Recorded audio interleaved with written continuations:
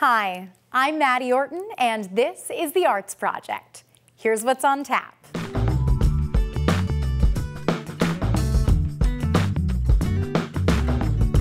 Ballet takes a turn in gym class. I sit down with star of Chicago and Cheers, Jersey girl Bebe Neuwirth. Art offers a window into history. And the beginning of a beautiful friendship. It's all ahead on The Arts Project. Thanks for joining us. Now, when you picture phys ed, you may imagine dodgeball, laps around the track, and weight training. But for the City of New Brunswick's third graders, it's also hip hop and ballet that get them moving.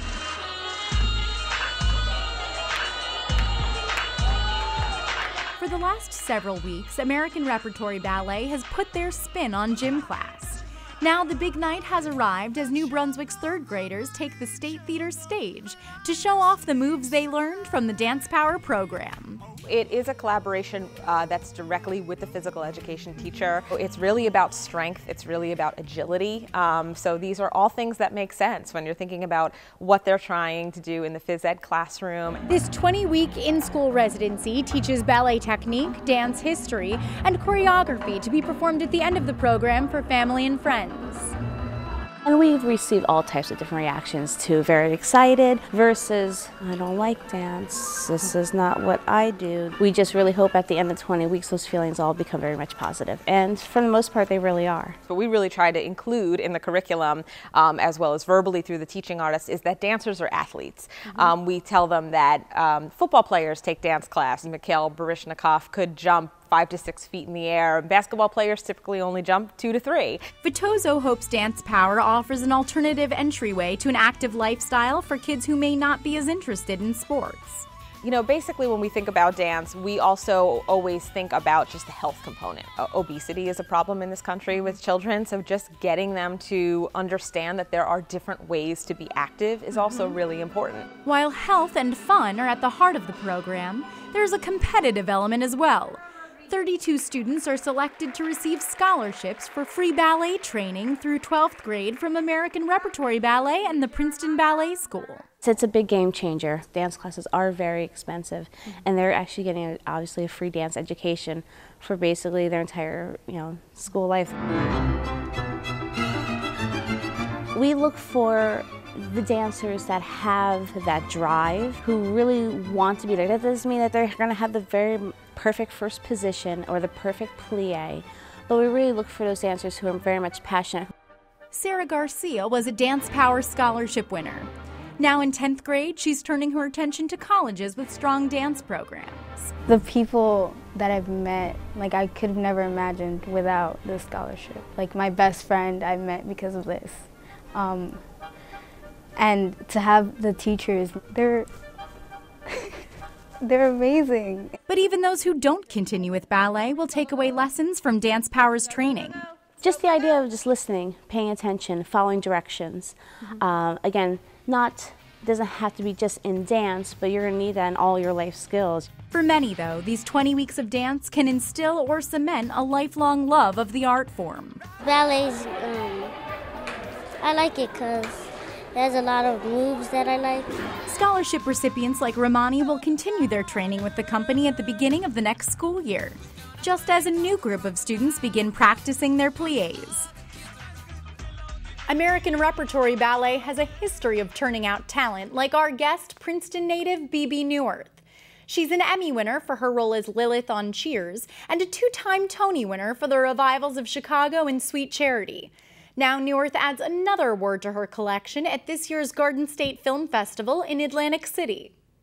Bebe, thank you so much for being here, and Congratulations on your Wave of Excellence Award from the Garden State Film Festival. Thank you very much. So I know that you consider yourself first and foremost a dancer, and I wanted to ask how you got interested in that.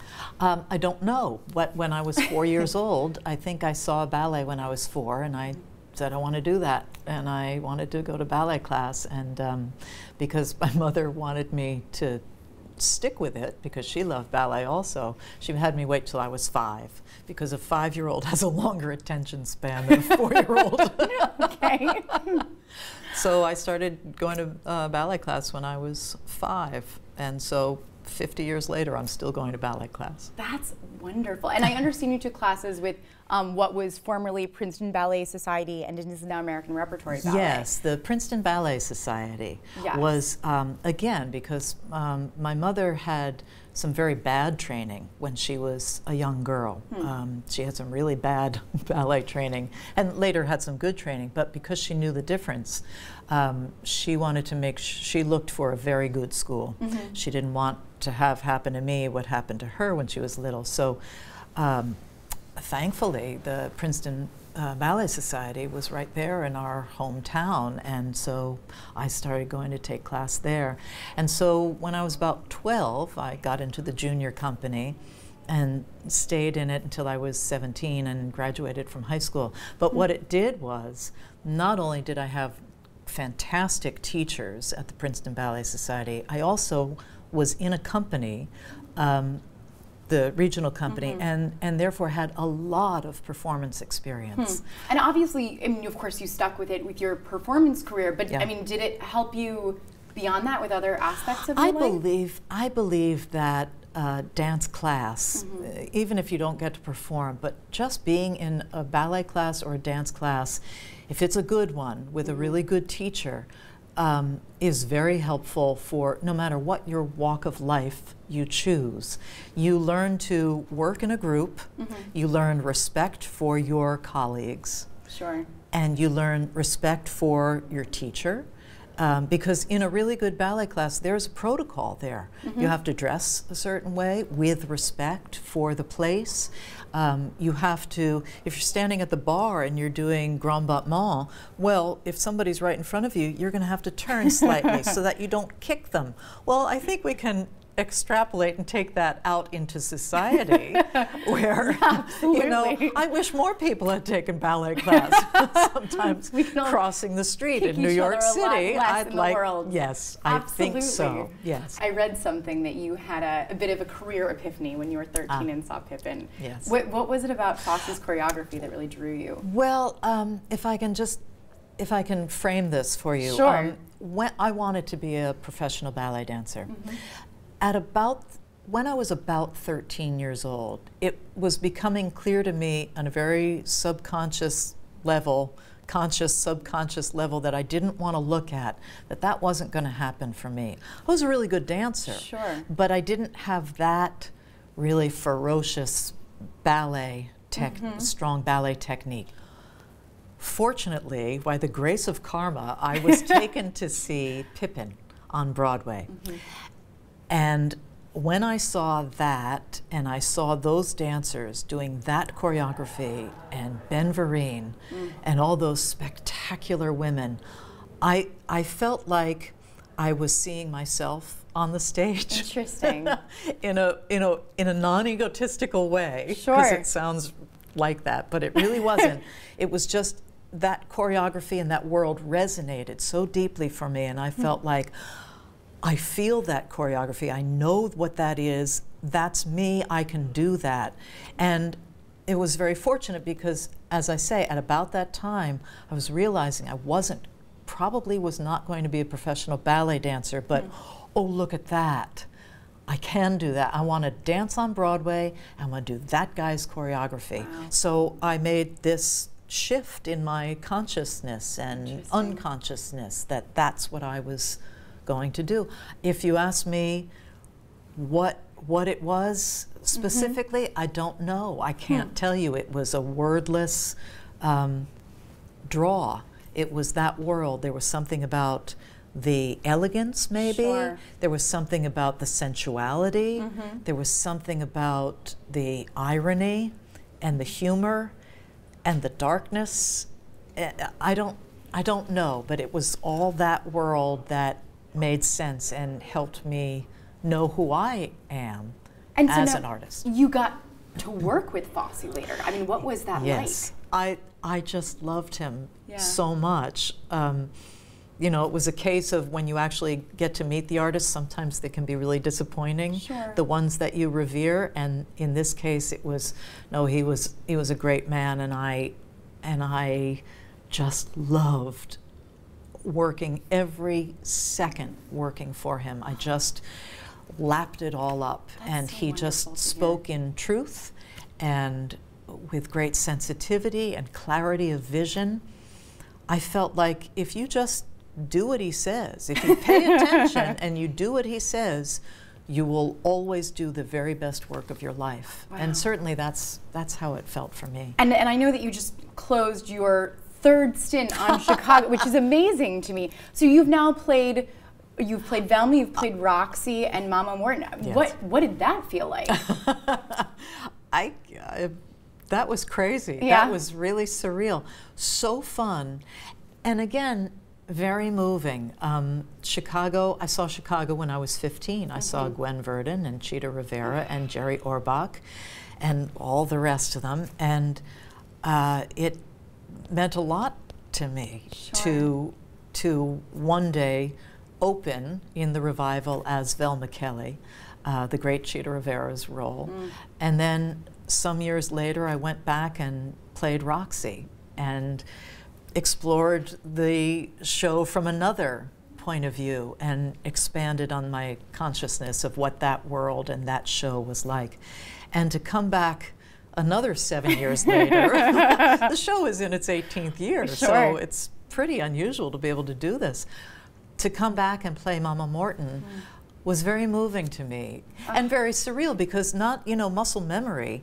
I remember all my choreography from the other parts, but I also remember my cues backstage. You know, when you're in your dressing room and you go, oh, I got to get on stage. No, I don't. I'm not in that part. And then you say, oh, I got to go. No, I'm not in that. I go, I got to go now. Yes, I'm in this. Nice. So I remembered running to the wings at times when I wasn't. That's amazing. Very and so, surreal. Of course, we should absolutely talk about Cheers and Frasier. Okay. I understand that you were brought on to do one scene in Cheers, yes, and then ended up with a character that stuck with you for years. Yes. How did that happen? Well, I was called in to do one scene of a date that went badly for the Kelsey Grammer's role of Frasier. Sure. He went on a date with a psychiatrist and the date went very badly. My understanding is they thought, well, you know, it's really interesting to link Frasier up with someone who is his intellectual equal. Sure. And who calls him on his, you know, on his stuff. So they started to develop my character, Lilith, with Frasier, and then it just kept going and going and going. And through the brilliance of their writers and producers, they saw what they could do and how they could expand that role and that relationship, keeping it real, keeping it true to the characters. You're also here for a film that you worked on. Can you tell me a bit about Jerome's Bouquet? Well, my husband, Chris Calkins, had an idea. So we went on Kickstarter, raised money, and made a short film that was Chris's script. And then Chris, as I say, is also a photographer. So he directed the camera and the shots, and I directed the actors. And I had a fantastic time. I'm so sorry that we have to go because I could talk to you forever. We could talk for a long time, right? Oh, but it was such a pleasure. Thank you so much for doing this. And congratulations. Such a pleasure to meet you. Thank you so much. Same here. And fun fact, the film star is Suzanne Shepherd. She's Calkins' stepmother, Neuwirth's former acting teacher, and the matchmaker who brought them together.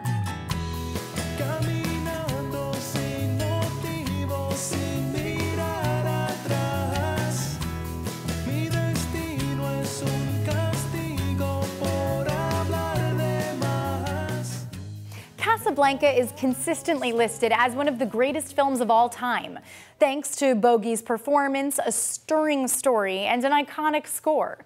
Last season, New Jersey Symphony Orchestra brought the music of Rick's Cafe into NJPAC's concert hall in a first-of-its-kind event for the symphony.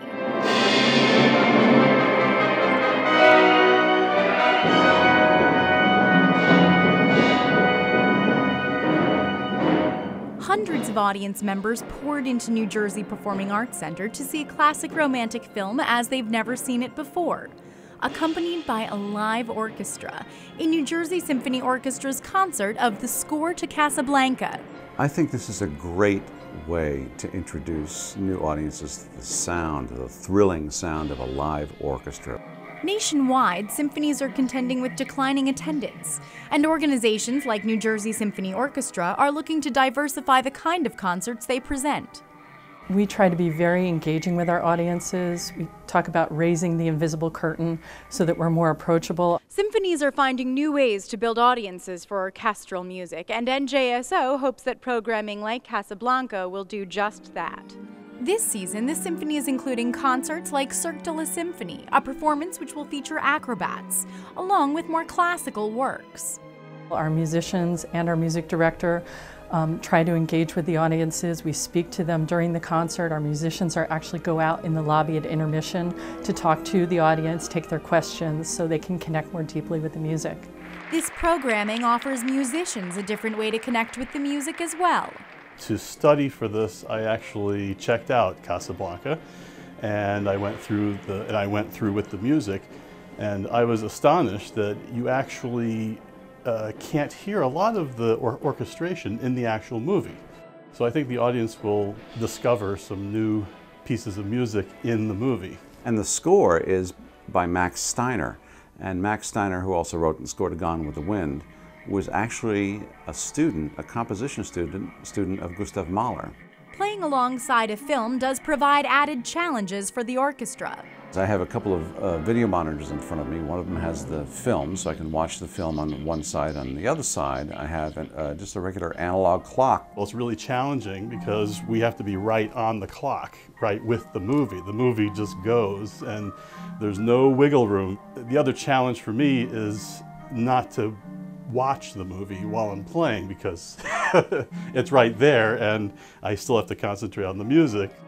To facilitate performance of the score, the orchestral track has been removed from the film.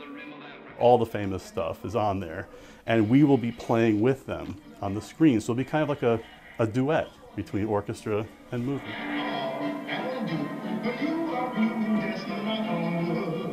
And while that duet may be an intricate one, New Jersey Symphony Orchestra suggests the payoff is worthwhile. Well, I think especially hearing the score live kind of enhances the emotional impact of the score. We're usually not very aware of what's going on with the music in movies, but the music is always there, kind of shaping things behind the action, behind the dialogue. It's about a girl who had just come to Paris from her home in Oslo. I think this is the beginning of a beautiful friendship. I think that I'm noting the music a lot more than I would have otherwise.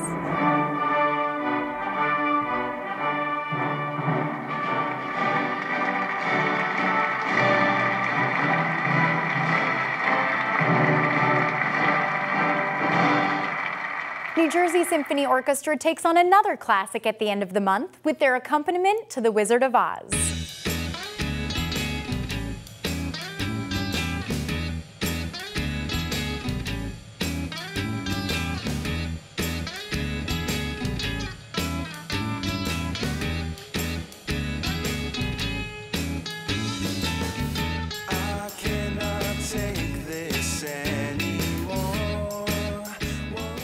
Don't forget to tweet the art that you see, perform, and create at a hashtag #TheArtsProjectNJTV. Now, explaining the unexplainable to children. This artist tapped into his use of color and cartooning to present Holocaust history in a way kids can understand. And as Holocaust Remembrance Day approaches, I want to share with you his creations of art for education. Eye-catching colors and detailed streetscapes full of expressive faces lined the walls of the George Segal Gallery at Montclair University. Murals that might at first glance appear to be for children's entertainment are, upon closer look, a teaching tool in disguise. The beauty of this artwork is you see scenes like that. It really brings a little bit of a human dimension, and it allows people to get a better sense of really what went on.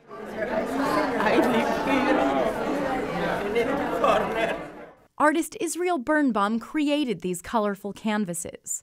Birnbaum fled his home in the Warsaw Ghetto at 18, just as Hitler invaded Poland. He was separated from his family and sent to Siberia, never to see them again. Inside the barbed wire-lined walls of the ghetto, 300,000 Jews were either murdered or deported to forced labor camps.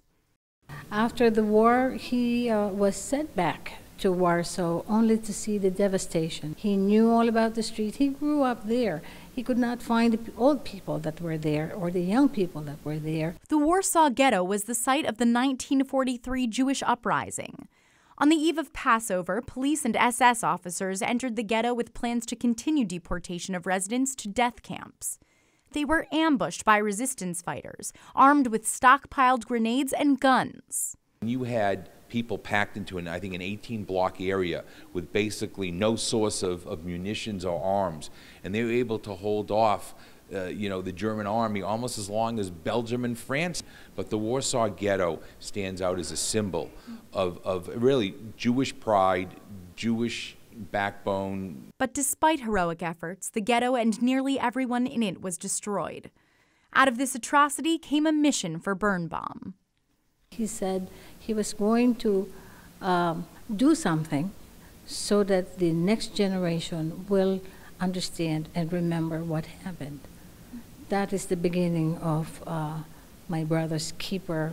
He hoped the cartoon-like quality of his murals, included as illustrations in his book My Brother's Keeper, would present history in a format children could better understand. A picture is worth 1,000 words. The work is it's primitive in style. It's very colorful, so it's very easy for for a young person to absorb. A child can come in here and relate to this. The art relates to you. That's the beauty of it. And from the art, exhibition organizers hoped audiences would remember and learn. Let's just understand what happened, and so that people will not do it again. This is something that they can learn from, and they can share with their family, and hopefully it will leave an indelible mark in them for the future and help make the world a better place. The Jungle Book gets a moving makeover in the world premiere of Roxy Ballet Company's Mowgli. At the Bickford Theater, a guy group from the 60s is sent back to Earth for one more chance at a career cut short in the musical Forever Plaid. And Wheaton Arts highlights New Jersey artists and craftsmen at their 7th annual Eco Fair. The Boys of Summer are back. Earlier this season, Crossroads Theater Company took a look at one of the greats who made baseball what it is today. Here's the windup. And he lets it fly.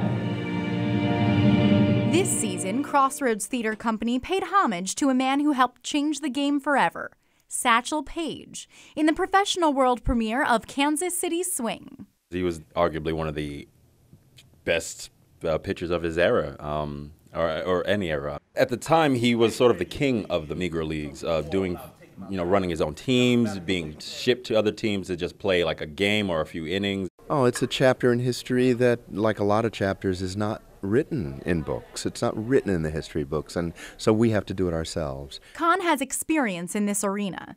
In 1978, he co-founded Crossroads Theater Company, which is committed to creating and producing works that examine the African-American experience. The company was awarded the Tony for Outstanding Regional Theater in 1999. Here at Crossroads, and our name suggests, Crossroads is the coming together of people from many different backgrounds to experience one thing. And this season, one of those experiences is the story of Satchel Paige. Kahn and co-playwright Trey Ellis worked closely with the Negro Leagues Baseball Museum in Kansas City to accurately depict baseball in 1947, the year the play takes place. Wool uniforms with button flies, team logos from the time, and Paige's pitching form and style of speaking are infused into the show for authenticity. Work like you don't need the money. Love, like you ain't never been hurt. Dance, there's nobody watching. As you know, that baseball fans are crazily particular about every specific. So I made sure, I would just hear in my head when I'm writing something, this better be right. Audience member Robert Scott would know. Scott pitched for the Black Yankees from 1946 to 1950, and seeing this story told is especially important to him. It's wonderful because people need to know. You need to know about history. History make you be a better person. The Negro League was a major league, so we had Major League Baseball players. Only difference between the Major League and the Negro League is the color of the skin. As for Satchel Paige's story, Scott witnessed it firsthand. Satchel Paige was so good that when he threw his pitch, I was going like this, and the catcher was throwing the ball back to the pitcher. I never got a chance to swing the bat. For the production team of Kansas City Swing, it's an honor to tell this story the best way they know how, through theater. I feel like with all stories of legendary heroes like this that go unsung for as long as he has, you know, it's about time, I guess, and it's just awesome, like, to be able to be the one to do it. He's the oldest rookie in baseball and the first Negro to ever take the mound. When things change, we forget how things used to be, and I think this really speaks to the world today and how we got there. End of an era, as they say. End of a hell of a lot more than that. I hear you, man.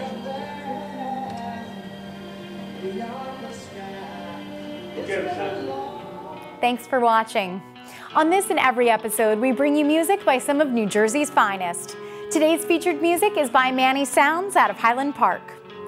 I'm Maddie Orton. See you next time as we continue touring the Garden State for all things arts.